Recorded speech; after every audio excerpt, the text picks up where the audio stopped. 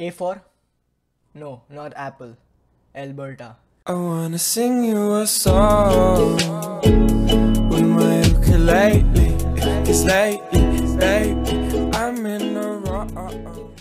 Hey guys, welcome back to the channel. My name is Tapan and I'm back with a new video. So in today's video, we will be talking about the AINP, that is Alberta Immigration Nominee Program, and which is the best stream, for which stream most international students go for, what are the basic requirements, and I will just talk about it and give you guys some important information regarding the eligibility criteria and how you can apply. So without any further ado, let's get right onto the video. So what are some good things about AINP? There is no age limit for applying. So you can be 18 years old or you can be 35 years old. Doesn't really matter. Second, the CRS score that you require to apply is really low. That is just 300 points, and you do not even need a job offer. Third, that your education could be as low as high school education. Everything from October 1st, 2020 is now fully online. So that is the best part, because earlier in the days, it was a paper-based process. So sending papers, receiving papers, papers used to get lost, all the human errors and everything. Super boring and long process. But from October 1st, 2020, this process is now fully online because of course, COVID-19, and it's good. Next, you will get 600 points if you receive a nomination certificate from Alberta. Let's get into a little detail about Alberta Immigration Nominee Program. There are 4 major streams. 2 of them are for students and 2 of them are for entrepreneurs. To name them, the first one is Alberta Opportunity Stream, the second one is Alberta Express Entry Stream, self-employed, farmers, and international graduates who are looking to be entrepreneurs. These are the 4 streams, and out of these 4, the one that most international students go for is the Alberta Express Entry Stream. Now you guys might be thinking that isn't Express Entry and PNP different? Yes, they are. If you haven't watched my video, check this video out because that will answer your question. Let's talk about the Alberta Express Entry Stream. I will give you a brief about this stream, and that will help you to learn more about it. So first, AINP officials will send you a notification of interest if you are eligible to directly your Express Entry profile. You do not need to have a particular job offer. However, we will get into it in detail. Of course, you need to work, right? In which occupation should you work? That totally depends on the current market needs of Alberta. So they have not given any lists of occupations in which you should be working. However, they have given a list of ineligible occupations which are in the description box below, so please feel free to check them out. Students from any Canadian post-secondary institution can apply for PR under this stream. Now, if you receive a nomination letter, then you will gain 600 points. Now, what are the requirements and eligibility for this? The first requirement is that you need to fulfill the requirements of any one of the Express Entry stream. Now, Express Entry stream, which is federally regulated, has 3 streams. The first one is Canadian Experience Class, Federal Skilled Trades, and Federal Skilled Workers. You need to fulfill the requirement of any of these 3 streams. If you fulfill the requirement for more than one, good for you, but one is minimum. Okay. Second, that your Express Entry profile should be valid for at least 5 months. You need to have at least 5 months left for the expiry. What is the thing that you can do if your profile will expire in, let's say, less than 5 months?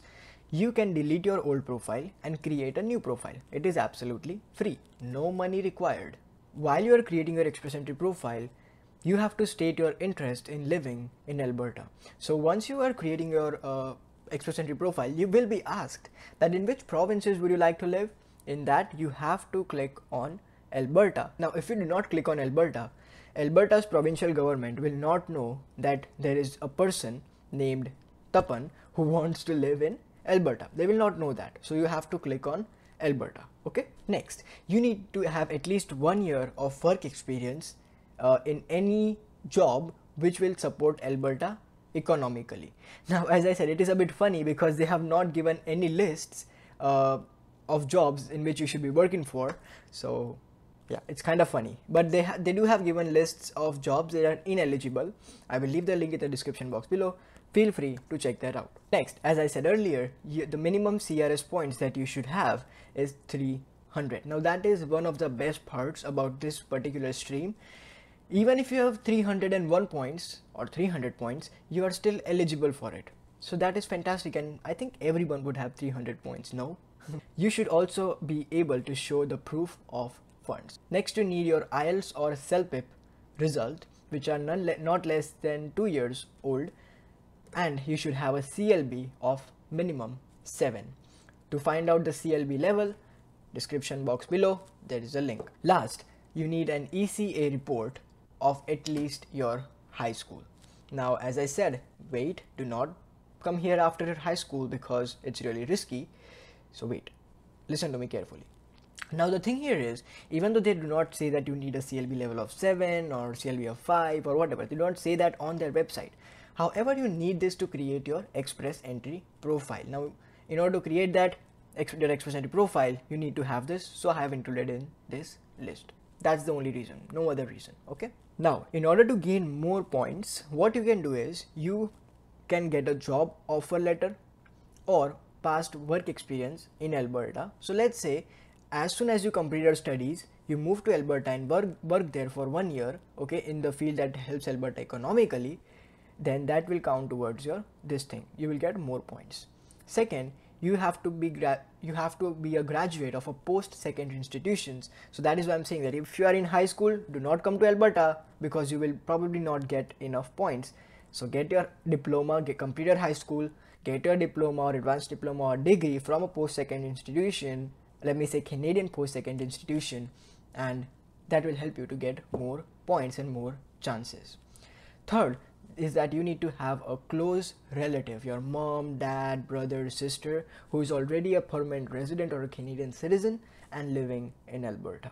Now, how can you apply? So as I said, first you need your ECA, that is Educational Credential Assessment. Second, you need your language result.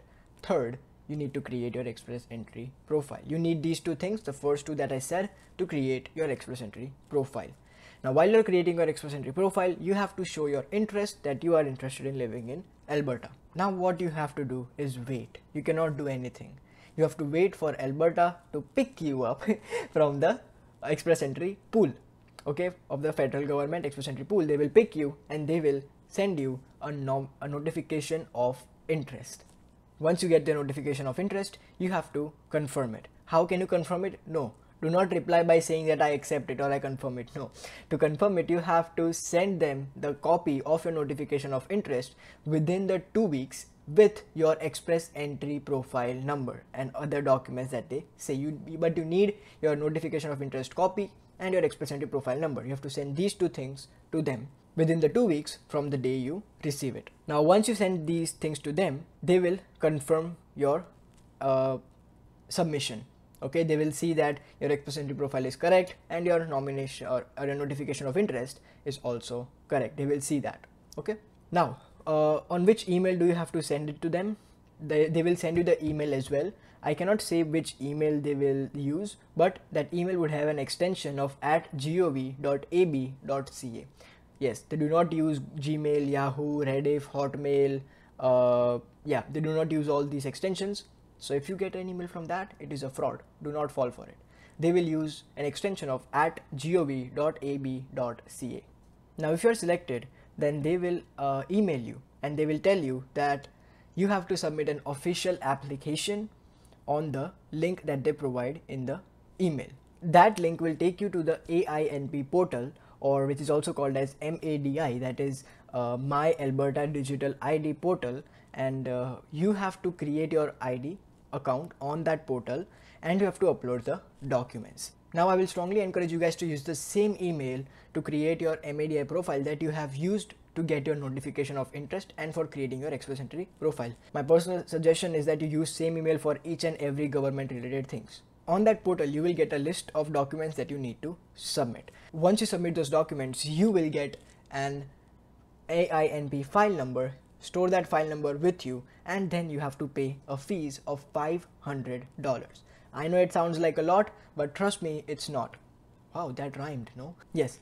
So yes, it's not that high, because in some provinces it is as high as $1,000 or $1,500, and in Alberta it is just $500, so it is good. By the way, the fees that you pay are non-refundable. So even if you are accepted, good for you. If you are rejected, bad for you. The fees will not be refunded. So that's the bad part.